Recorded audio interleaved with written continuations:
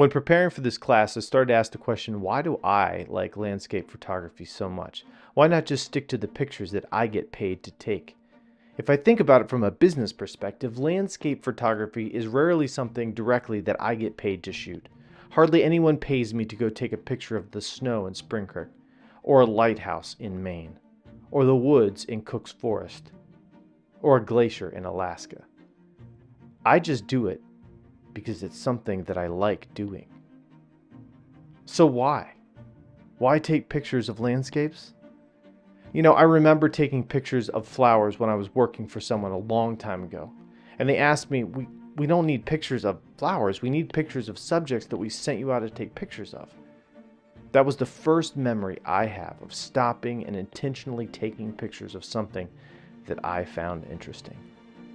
I need to take pictures of flowers and deer and waterfalls and my community of Spring Creek and Kinzu and Warren and Erie and other places that I go to visit. It rarely ever pays directly, but to me, it seems beneficial. So as long as I get to hold a camera in my hand, I will keep taking pictures and video of subjects that I find unique and beautiful, because it's just in me to do it. If shooting what I love keeps me shooting, if it keeps me being creative and looking forward to getting out, then maybe it pays more than I think.